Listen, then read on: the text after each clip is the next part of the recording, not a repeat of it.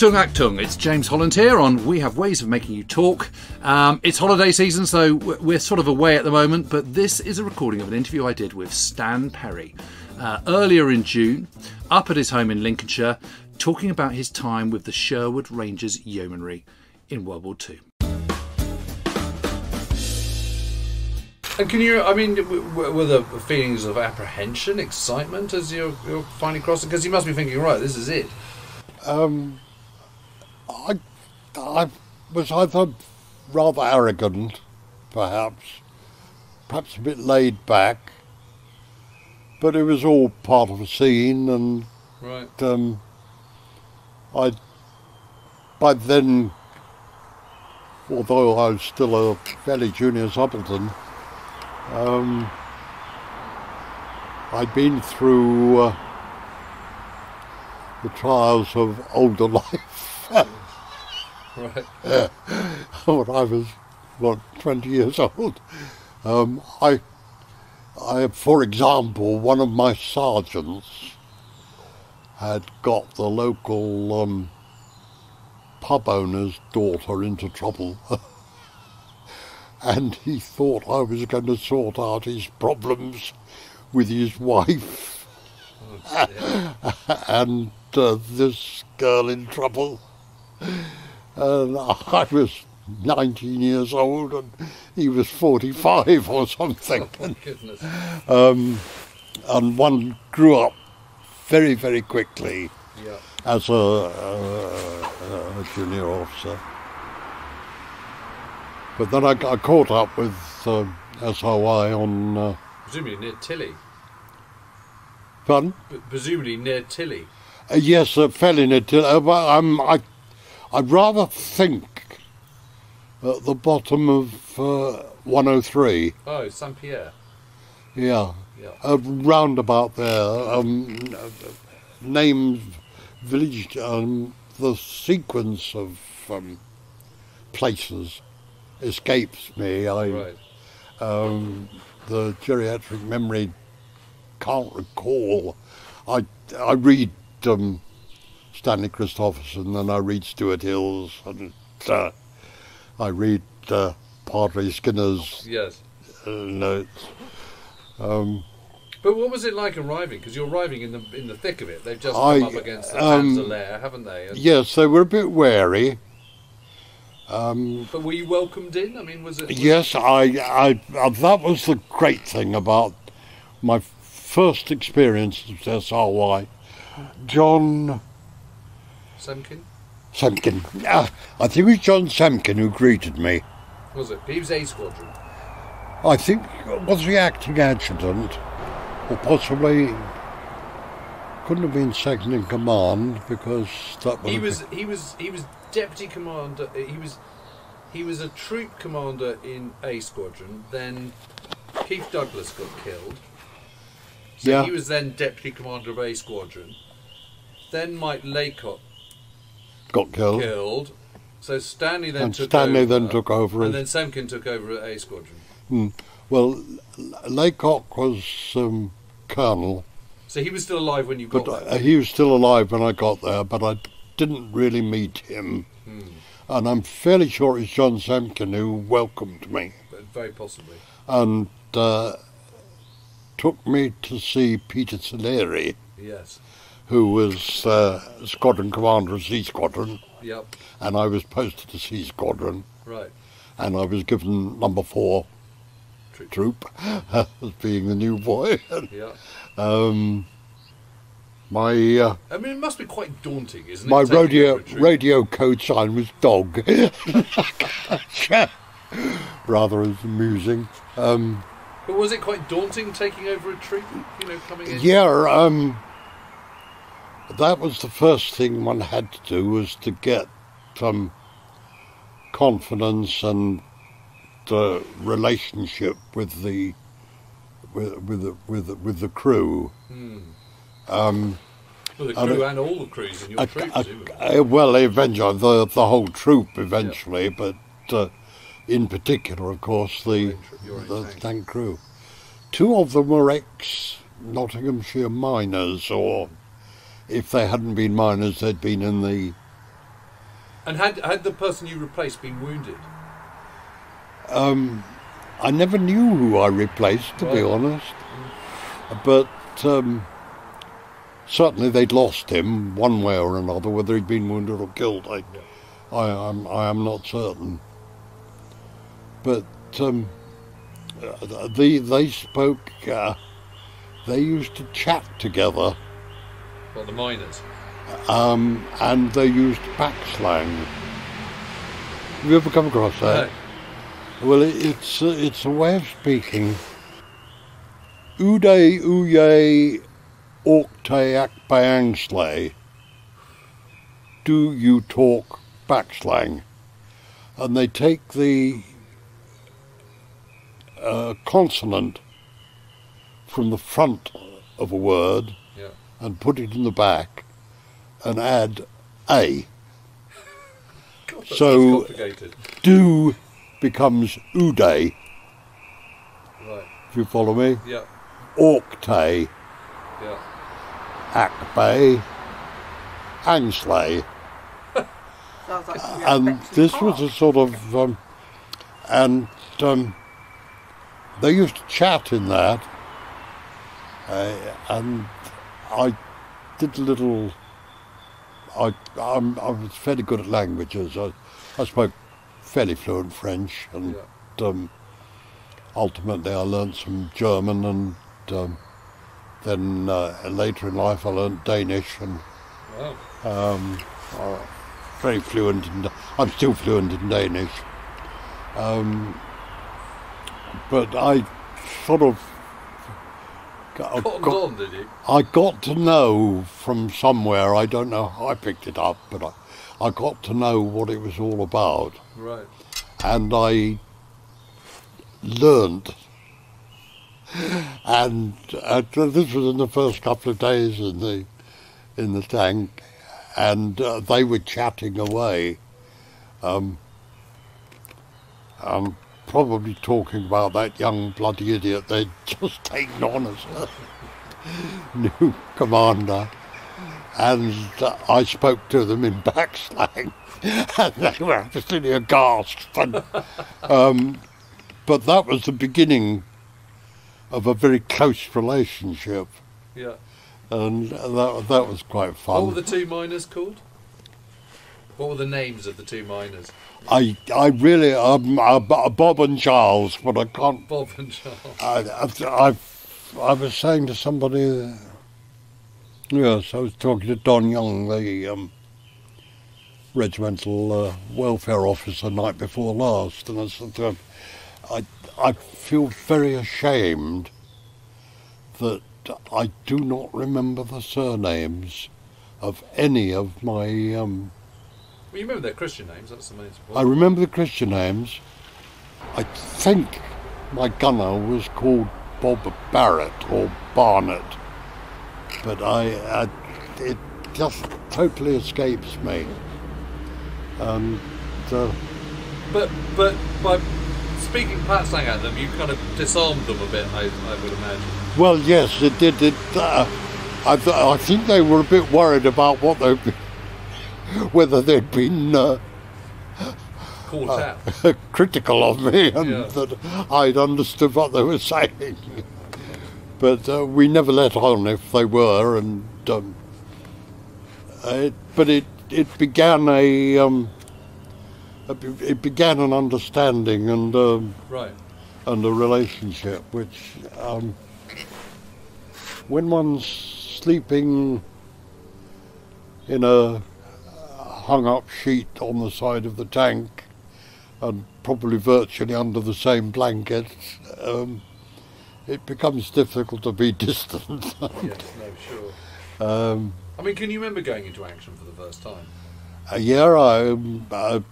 remember my first action, and I think it must have been Hill 103 after we'd captured it.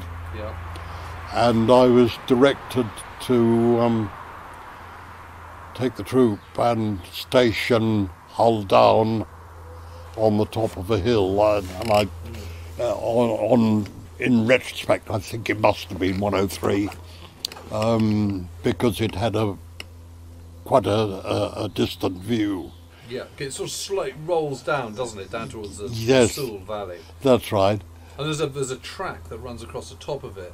Yeah. With sort of trees and a mound. That's right. You were able to get hull down. Yeah, exactly. So I was sitting there, hull down. I'm not quite sure why, but I was protecting somebody. Right. And we were being shelled pretty heavily. Both artillery and mortar. I was sitting on the top of the bank and look, I was there for hours. I think I was there for about 10 hours. Well, in that position, in that hold down position? Yes, just to hold the position.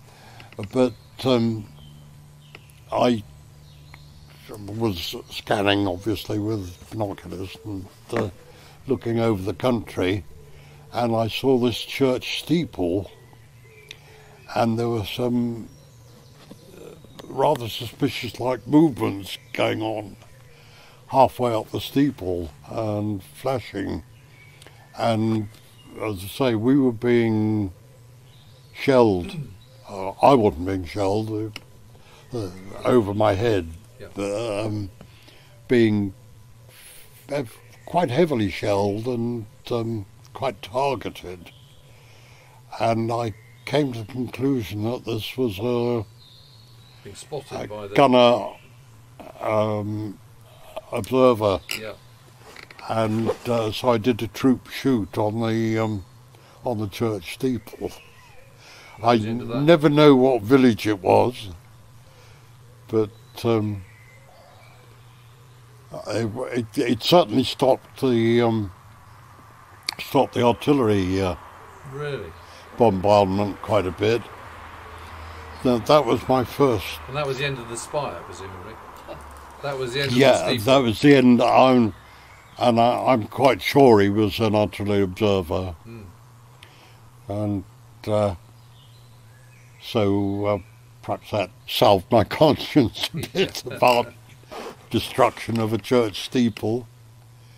And can you remember the headquarters being hit in Saint Pierre and Laycock being killed? I remember, yes, I was a bit distant from it. We weren't anywhere near headquarters then.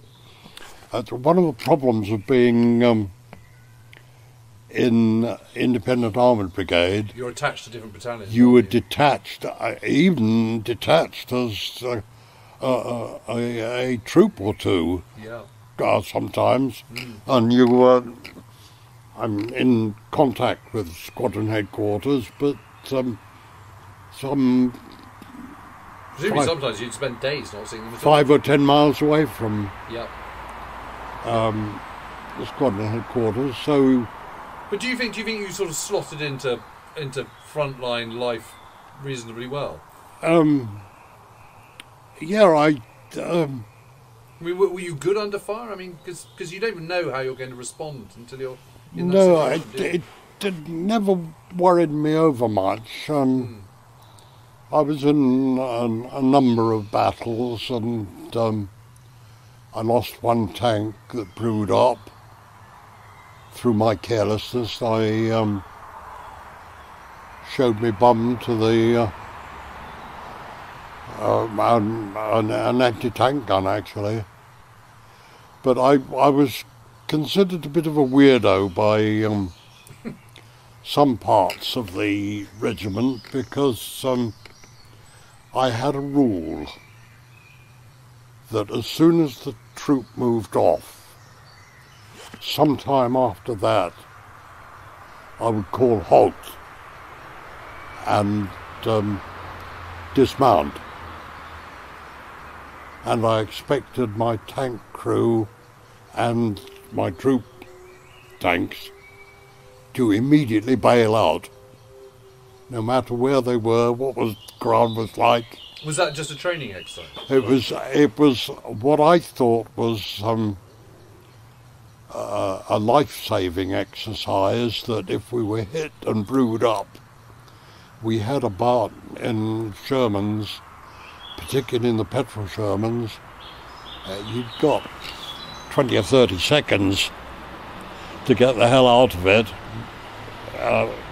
or get burned. Yep. And I thought it was important that we had routines and So really well drilled. quick reactions. You didn't mess about. Bail out meant get the hell out. And in the tank we had a routine where I went first because I was bunging up the hole, of course. And the gunner put his shoulders under my bum and gave me a shove. And the wireless op came across and got his shoulders under the gunner and gave him a shove. And the gunner reached down and caught the wireless op's hands and gave him a pull out. So we went out in a quick stream. Right. Bloody dangerous to break your leg off. Yeah. But Better that than burn. better than getting burned. I mean, what did you make of the Sherman? It was a bit thin-skinned. It was very vulnerable to being hit in the back end and brewing up. Yeah. But we used to drape spare track sections over the front of the armour, Yeah. which gave us a bit more protection, Yeah. and we used to stow all our gear on the back. And, I mean, it was very reliable, wasn't it? well, that was the great thing about it. It was the gun, the 75 wasn't bad. It was quick, wasn't it? Quick firing. And quick firing. The Had the stabilising gyro on it as well. and the .5 machine guns were very effective. Right. They were not. And there's that switch, which I hadn't appreciated, was a switch for the commander. So Pardon? you've got the gunner. You've got the gunner controlling the turret, but the commander's got a little switch that he can override. Yes. I mean, no other tank had that, I don't think. No, it didn't. And personally, I never used it because my gunner was very, very competent, Right. and I used to swear at me. What's the bloody range then? I'd give him an order. Turret traverse right, on, and then forget to say 280 yards or whatever it was. Gunner would say, "What's the bloody range then?" That's so funny. So he didn't hang back, but he was very good. He's also a good cook. Yes, you really did live in each other's pockets, didn't you? We did, yes, and even our rations. We lived on the 7-day ration, which theoretically was 1 day for 7 men, or 7 days for 1 man. Right. And it had tinned pork and vegetables and tinned meat and vegetables. I had 50 cigarettes in it. Did you smoke then? I did then. I don't know why I started smoking, but probably because Everyone else was. sitting up on top of a hill doing nothing for 10 hours, one got through a lot of cigarettes. And what about tea? Tea, my wireless op was a clever little guy. He'd sort of, he'd got a primus stove, Right. which he'd welded up an attachment on it, Right. and he'd made himself a lidded jug, metal jug, Right.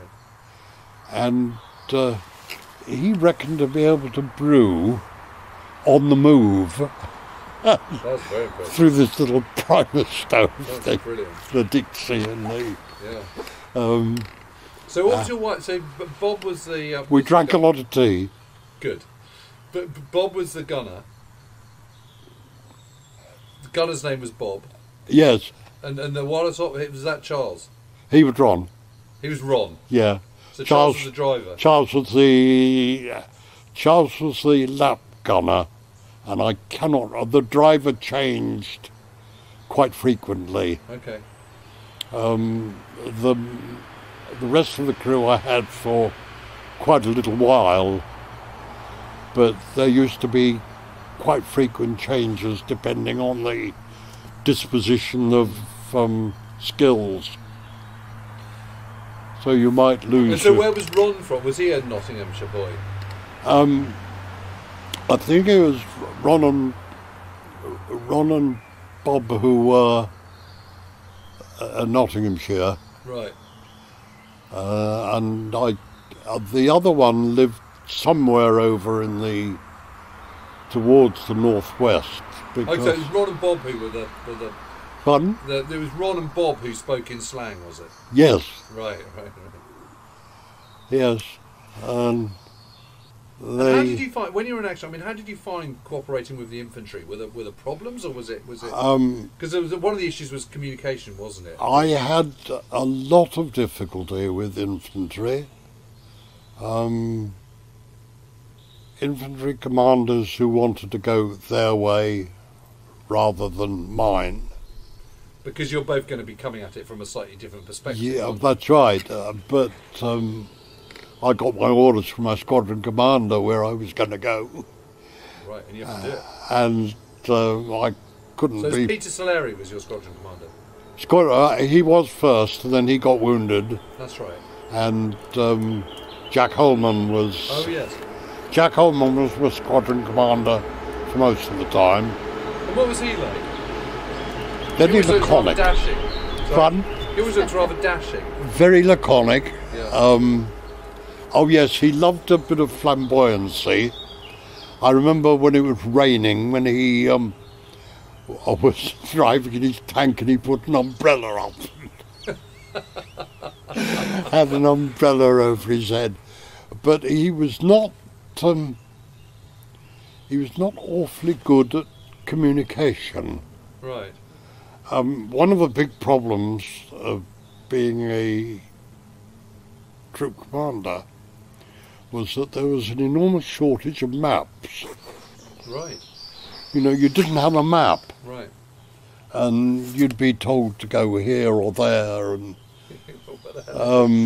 you know, they were not even place names quite often. And Jack had maps, and one could take a little sketch.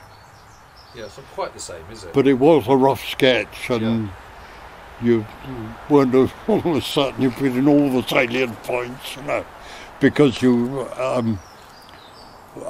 held what was called an O group. I don't know if you've come across that, probably.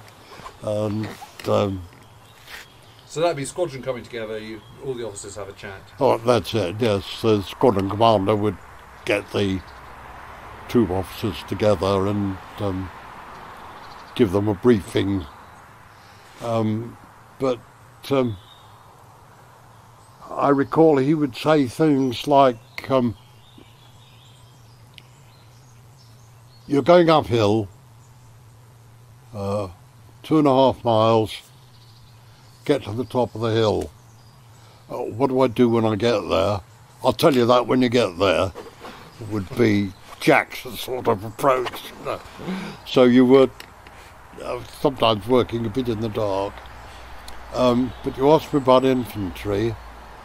Some were very, very good. In particular, I'd call in the second part of my time with the regiment, the Rifle Brigade were giving me cover on one action, Right. and they were absolutely brilliant. Yeah.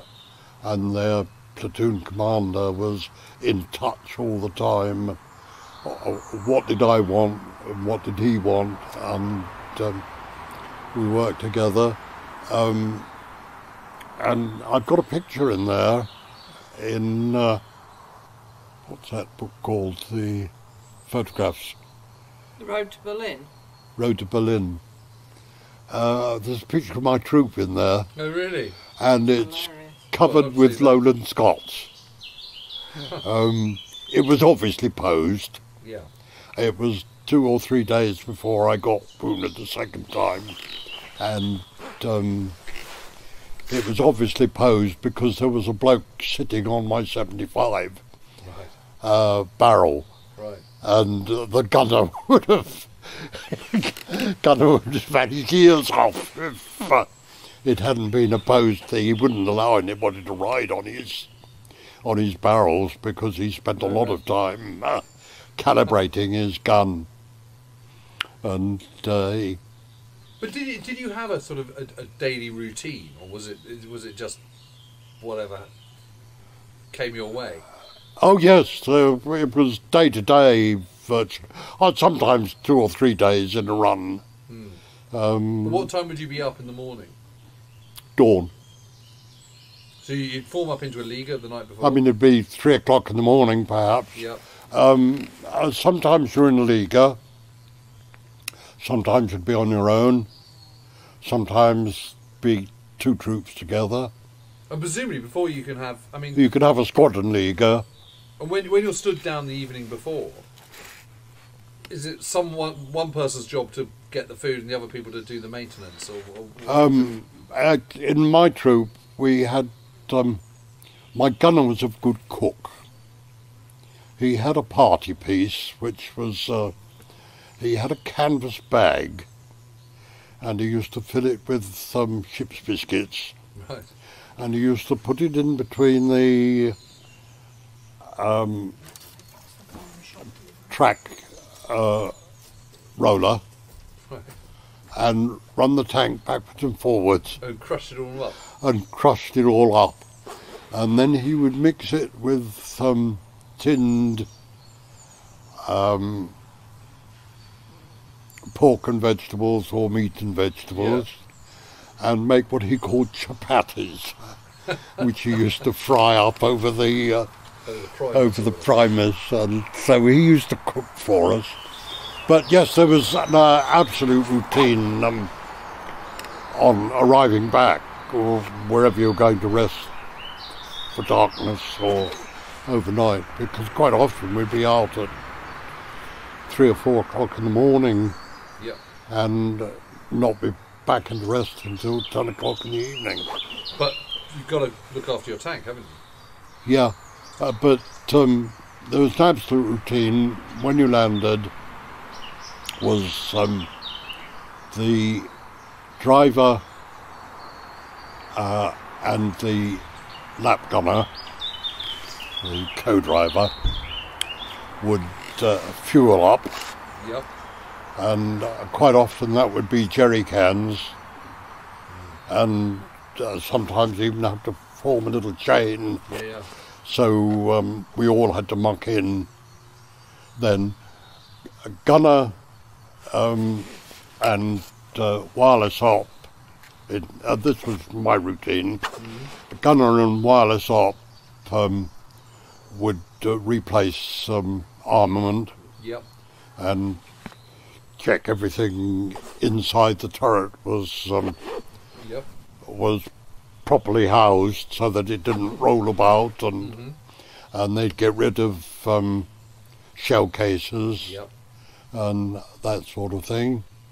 And then we would cook, if we were able, a bit of a late night meal.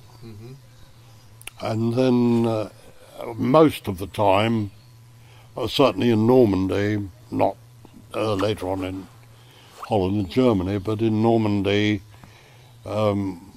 we just hooked a sheet up on the side of the tank and made a little Sort of bivouac. bivouac, and yeah, You just lie down on the ground. then sleep down there.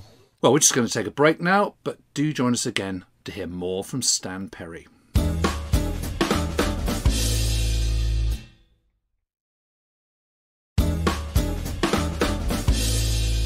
So what did you do? Put out your kind of sort of oilskin mat and I was a bit flash. I had a sleeping bag. And would you sleep fully clothed, or what? Yes,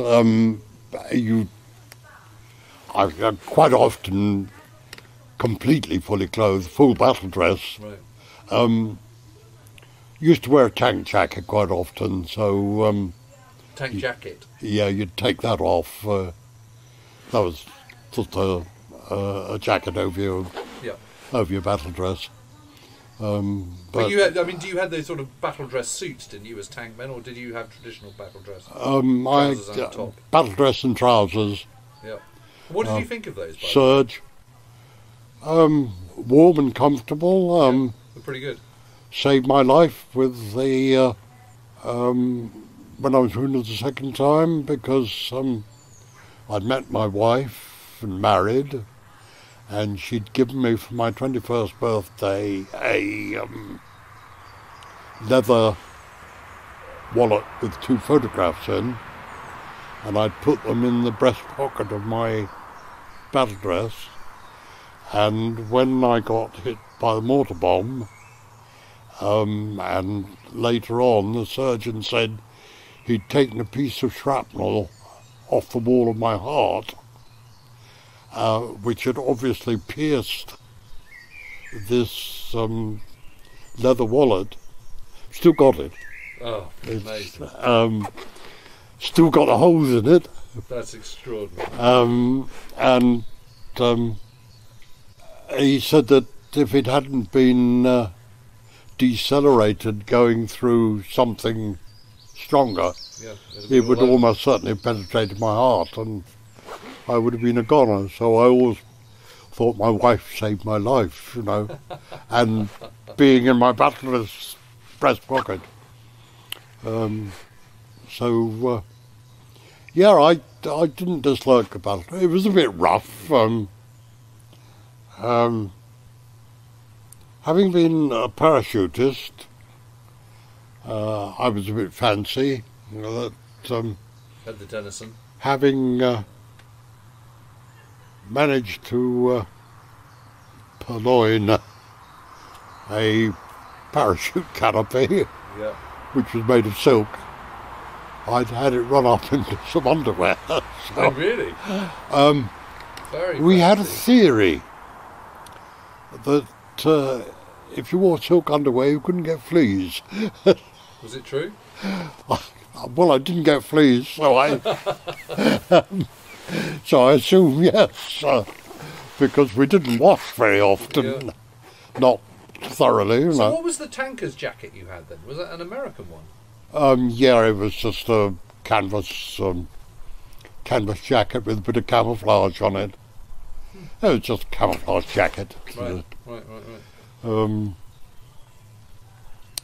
It was handy because it had more pockets. So it wasn't the Denison smock that they gave to the paratroopers? I did have one that had a strap which Yes, that's right, yeah. came up under the groin. That's it. Yes, So that's like your tanker jacket. I did have one of those until the first time I was wounded, and they sent all my gear back, but my jacket never appeared with it. So that was that. It was rather funny. When I was shot the first time, I always carried a 45 automatic on my belt, and I always had a couple of Mills grenades tucked into a pouch on my belt. Old time training, I suppose. But when I was wounded the first time That was in Normandy. in Normandy, my gear was sent back to Liverpool and then shipped down to my father at my home. And when I got repatriated and was talking to Dad, he said, "What am I going to do with this?" I said, "Well, I'll just sit on it until I come home again." And he said, "Yeah, but what am I going to do with this bloody gun?" They said about the Colt 45. I've got a pistol in it. What was the circumstances in which you got... I mean, do you remember any of the individual battles, or are they all... Yes, the one that's very clearest in my mind is the one where I got shot, the crossing of the Noireau. Right. So where was that? That was after Onderfontaine, was it? Yes. I was the first tank out of Normandy. And you got it written down, actually. Lieutenant Stanley Perry was the first tank to cross the Noireau. I'd forgotten. Actually, Stanley got it slightly wrong in his diaries, I think. Right. Because it says that I crossed on the hastily reconstructed bridge, right, which would have been in Condé. Mm-hmm. But in fact, I had to wade. Right. There's a long story to this. Oh, well, do tell. We'd been fighting. We'd had a couple of days quite rough, battling down towards the Noireau from Hotto, I think that would have been. Yep. Would have been Jurk. Jurk was before Onderfontaine. Jurk and Veer. Yeah, Veer is after that. They're both very much in my mind. It's all part of Blue Coat, Operation and Blue Cahagna. Yeah. And Caumont. Caumont. Yes, you moved to Caumont. You were moved from... You took over from the Americans. That's right. And I nearly got myself killed there. Oh, why? I was taking my troop through Caumont, and shutters open and head up, and suddenly got a wire across my throat. There was a radio or power wire or something strung across the street. Oh, my goodness. Just the right hit to catch my throat. Luckily, I had a very good driver. I bellowed halt and snatched away, and I was just able to get it off and over. But it was a bit close run. Yeah. But we'd been in that area somewhere with a fair bit of fighting, mostly with German infantry and... was this after you got to Caumont? Pardon? Before. This is before or after Caumont? I think this was after Caumont. Yeah, because then it was Operation Blue Coat, and you were advancing south with 30 Corps. That's right. You had 8 Corps on your right. And we had... and that's when you went to Cahagna and... Was it the Adolf Hitler? Well, the Adolf Hitler, the Hitler Jugend guys... Pardon? The 12th SS were at... You would have come across them at Roré and Le Fontenay. Yeah. That had been a bit rough. So that was sort of end of June, beginning of July, that kind of time. August 15th. August 15th. Yes, because Blue Coat was launched on, I think, the 30th of July. And you were in Onderfontaine about 4th of August, something like that, 5th, off the top of my head.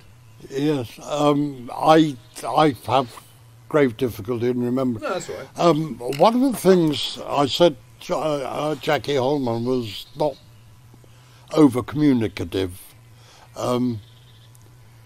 Lots of the attacks and battles had code names. Yes. But he never used them. And we never ever got to know what code name we were. Right, but you remember the name of the villages you passed through, some of them? I remember particularly Tilly, of course, yes. Tilly Bocage, and Aulnay-sur-Odon. Yes. Which appalled me. It had been... It was absolutely pulverised, wasn't it? Fun. It was absolutely flattened. It was absolutely flattened. I was driving my tanks. There was no sign of roads. No. Driving my tanks over rubble. Yeah. The church was still standing. And it's funny because you can match up. There's a very famous photo of going into Ornay, and you can see the church and the town hall, the mairie. Yeah. And that's either side of it is just mounds of rubble. It was just rubble. Completely rebuilt. And it's rather nice now. The Americans were lovely chaps. So you bumped into them in Como? Individually, particularly lovely chaps. Collectively, there were one or two questions.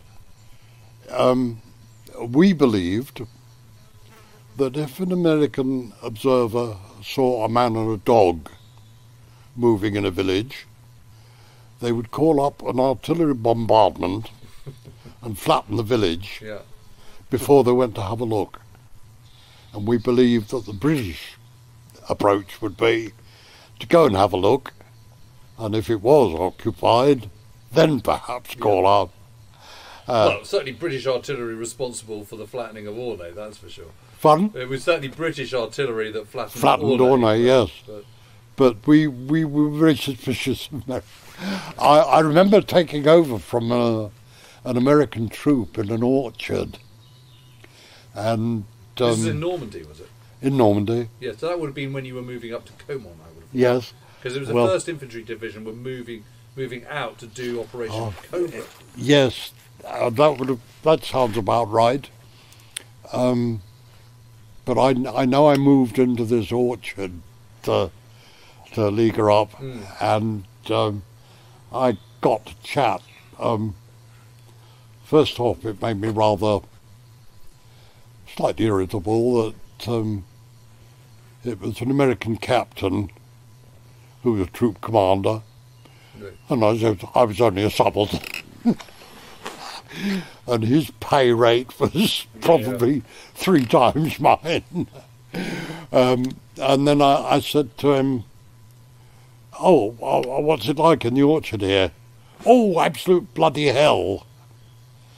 And I said, oh, how's that? He said, we've been shelled to hell. Well, the first shell hole I could see was 40 or 50 yards away in open field. And, so, well, a little bit wary, but we made good friends. But I was saying, the battle I remember best was the crossing of the Noireau, and I remember that in... That's right at the end of the Normandy campaign. Some detail. Right. We'd been fighting for a couple of days, and it had been a bit rough, and I'd leaguered up at about 10 o'clock at night. It was just coming dusk, and gone through all the routines, and Stanley sent for me and said, I want you to do a little job for me. Can't get the recce troop down there, but I'd like to have a look at that river and see whether it's crossable, because we think the bridge has been blown. And this would have been to the east, I think, of Condé Senoiro. And he said, you were in the SAS, so you're used to doing a little night job. Will you go and have a look and tell me whether it's crossable? So did you mind? Fun? Did you mind? Were you worried about that? No, it was just another job, and right. And I suppose I was rather proud that the Colonel had thought of me. Right. And that was the one thing about Stanley Christopherson. I think every single member of the regiment that I ever met would have done anything for him. Stanley was very upper class, but he had a facility for knowing people and befriending people, whatever their rank, whatever their style, whatever they were. He was a wonder regimental commander. He really was. And so if Stanley said, go look at the river, jump up in the air 3 times, you jumped up in the air 3 times. We had that regard for him as our commander. Anyway, I had to crawl through some of this bocage and luckily fairly dense foliage, because the bloody ground was still occupied by German machine gun. And I had an infantryman with me who was supposed to be my guard, and I had a sapper who had a mine detector. Right. And so we were sort of more or less crawling about in the dark, and suddenly saw these cigarette lights. With a bit of careful listening, and it was a German machine gun post dug in. And the infantryman was very keen on having a go at it, and I said, not bloody likely. That'll tell everybody we're here, and we want to get down and have a look at this river. So you skirted past them? Pardon? So you skirted past them? We skirted around them and went down to the river, and I thought it was perfectly passable. One particular place where... for tanks? For tanks.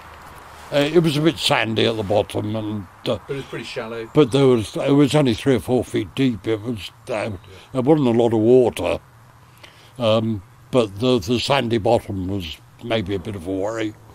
But it looked. There was one place where it looked as if cattle had been watering.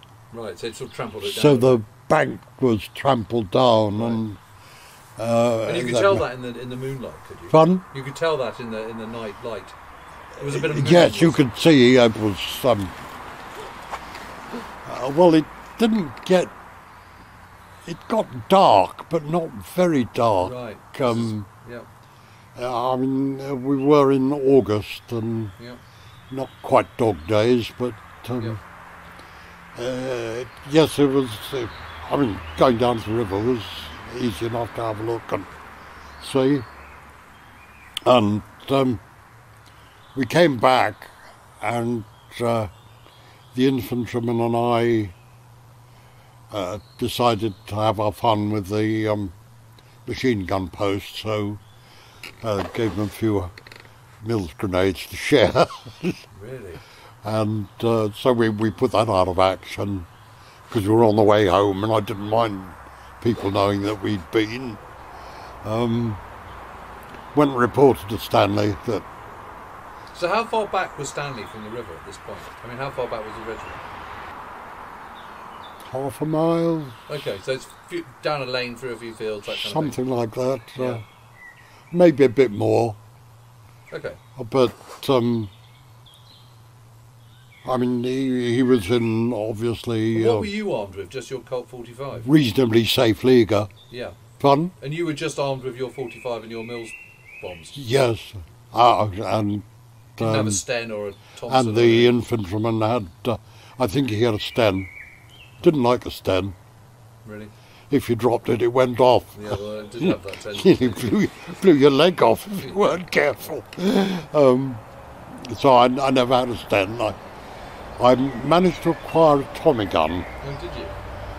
The difficulty of sidearms for a tank troop commander was actually getting supplies of ammunition, because obviously quartermaster didn't stock necessarily the right things. I had a little Mauser that I'd relieved a German of, which he had no further use for. And where did you get that? What, a knocked out tank? Fun? On a German on a tank, or just? No, it was a German infantryman that I shot. Oh.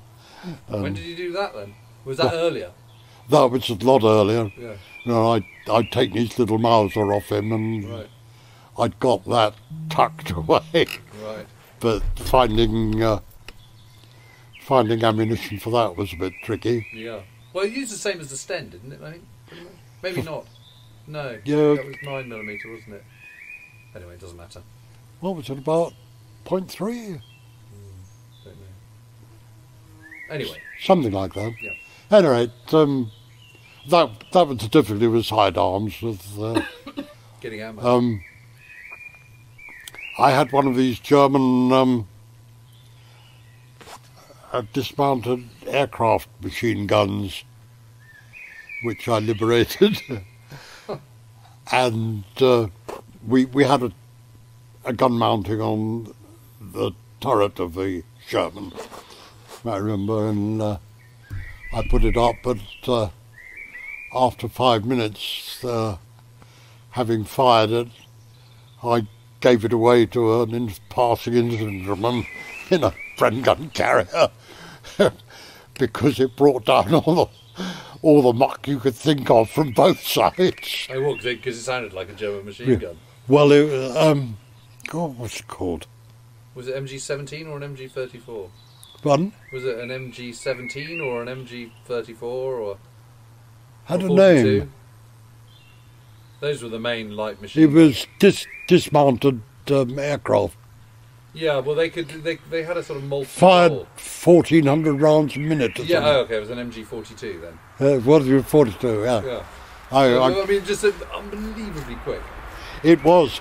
No, well, the big snag with that was, if you fired it, everybody thought you were a bloody German machine gun. I'm sure. And it was so recognisable that you got shot at by everybody. Yeah.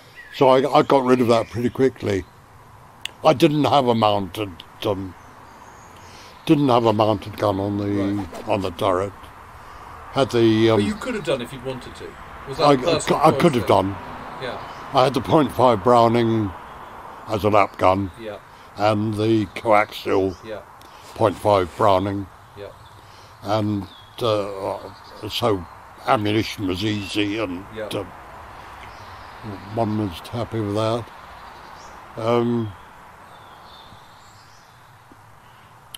To say tomorrow. So you managed to get back. You knock out the German machine gun post. I knocked out a German machine gun post. Got back to Colonel and reported. Went back to my kip, which was then by about 2 o'clock in the morning or something. 3 o'clock. Time to get up again. Got my shoulder shaken. Runner from Jack Holman. You know this river. You'll be lead troop. Point troop tomorrow, and I want you over the river by dawn. Goodness. So quick pack up. Being sworn out by Jack because we were too slow in getting off. Set off. Came to a wide field full of sappers who were mine clearing. I actually saw a dead, blown up sapper on the way by, which was rather off-putting. Got to chat to the officer in charge of the sappers, and he said, "Oh, you won't be able to get over here for another hour or two. We're still working." And I'd got Jack on my back. When are you going over the river? So after a little while, I said to the troop, "Look, we'll have to risk it. Stay in my tracks, and I'll lead. If I get blown up, you'll know that I've cleared the way for you. But stay absolutely in my tracks." So we went over line ahead. And we went down to the river line ahead. That must be a slightly nerve-wracking moment, isn't it? Fun? That's a bit nerve-wracking, isn't it? Yeah, well, better to face the chance of getting your front end blown off and getting a bollocking from Jack Holman. Probably chose the former. No, it's one of the things. I mean, it was obviously paramount in commanding circles that we crossed. We were aiming for Berjou, and it was pretty critical to them that we got over. Anyway, got over the river, climbed up the bank, the hill, and had a big bang and a slithering noise across the top of my turret, and a Panzerfaust shell had carried away my radio aerial. Now, I'd made a fundamental error, I think, because it was very, very dense bocage. Right. 6-8 feet high. Yeah, hedgerows. No visions. And I deployed my troop in a staggered echelon because I thought we'd cover that. We were supposed to be clearing the German infantry machine gun posts and such. Were you going in on your own, or did you have infantry with you? I was supposed to have one of the southern regiments. It was from the Wessex Division. Yeah. I think it could have been the Wiltshires. Right. I was supposed to have a platoon of them, but I was stopped. I crossed the river, and I was stopped by a senior officer. I think he was a lieutenant colonel, probably commanding officer of this Wiltshire unit. And he said, "Germans are digging in down here to the right. Come with me and support my troops, and we can winkle them out." Well, my directions were to go up the hill. So I called Jack, and although this chap threatened to put me under open arrest for not obeying his orders. Really? And he was a bit arrogant. I said, well, I called Jack, and he said, "Do as you're told. You're heading for the top of the hill, you're covering the Berjou Road. Don't go swanning off anywhere else." So this infantryman was really very aggressive. So I said, "Hey, look, you better talk to my squadron commander." So they spoke, and then the infantryman turned his back in a huff and said, "No, that's it then," and begged off. And I never saw any infantry after that. Right. So suddenly you're crossing the rise, and you're on your own. Yeah, and going through the bocage, there were lots of Panzerfausts about. They had little trucks. Right. And they used to run through the. We caught one lot, but I did get hit by this Panzerfaust, carried away my radio aerial, and my wild stopper said, "I'm sorry, I've tried everything, but we've no connections." Right. I couldn't talk to my troop. Yep. I couldn't talk to squadron commander. I was completely out of touch. Yeah. So I thought, well, best thing to do is go straight on and uphill. I was supposed to take the track, right, but I'm always a bit wary about tracks, whether they're mined or not when you're so close to the infantry. So I was laid off a bit from the track, but through the bocage, and the bocage was dotted with tall trees, poplars I think probably, but they were dotted in between, so you couldn't take a straight line, you were having to dodge trees as well as get through all this massive foliage and shrubbery. Anyway, I thought best thing, keep heading up. The lads know where we're supposed to be going, so hopefully they'll follow. And it wasn't until much later I discovered that Brookie, Corporal Brooks, had, well, there were two stories about it. One said that he'd dismounted from his tank to do a foot recce, and I don't know why a desert experienced veteran tank corporal would get out of his tank to go and do a foot recce. The other thing was, said that he'd been wounded and blown out of his tank, which seemed much more likely. Been hit by a mortar bomb perhaps, and blown out of his tank. And I only discovered this later. The sergeant had dismounted from his tank and gone across to try and help Brookie, and he got mown down by machine guns, so I'd lost two tank. Although I didn't know it, I'd lost both my corporal and my sergeant. Were they both killed? They were both killed. Brookie, I think he died on the spot, as far as I knew, because I got repatriated and lost touch, of course.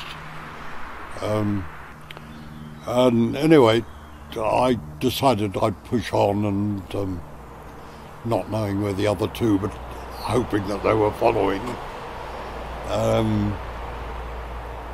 And there was another bang, and my lap gunner said, "Christ!" Tore me trousers, and we'd been hit by a Panzerfaust on the on the front armour. Right. It had pierced a hole, and the explosion that followed through torn his trousers and scratched his legs. Wow. He'd been sitting with his feet apart. He's a bit lucky. So that was a bit lucky. And then we came to a on the top of the Bear Shoe Lane. It divided off at one point, and that's where you really avoid approach, because that's where the 88's likely to be parked, hidden up on the division of the road. So we went round that, kept off the road, and came to a wayside Calvary. A wayside Calvary? Yeah, it was crucifix and body of Christ. Yeah, I know the thing, You know the thing. And my lap gunner was a devout Catholic, and pleaded with me that we dismount and said our prayers. I drew the line at that, but we did stop and said a few prayers, or said a prayer. That was as far as I would go. Went on a bit further, and it was getting pretty hairy. I usually had my lids open, and I'd still got my lids open, but there was a lot of flak from mortars, and I heard before I lost my radio, Bill Sleep had been sniped. Right. And that made things a bit more uncomfortable. So I thought I'll shut my lids down a bit. Reached up, shutting the lids down, and my arm dropped down. Said to my intercom was still working, although the external, the 19 set, of course. We had A set, B set, and intercom. Said to my wireless op, "Crushed, I've been stung by a bloody bee." And then I tried to lift my arm and I couldn't. You'd be shot. It had broken the bone, and I think the ulna was. It a single was. bullet? Pardon? Was it a bullet? It was a bullet. Well, thank you very much for listening. I hope you've enjoyed it, and we will find out what happens to Stan next time.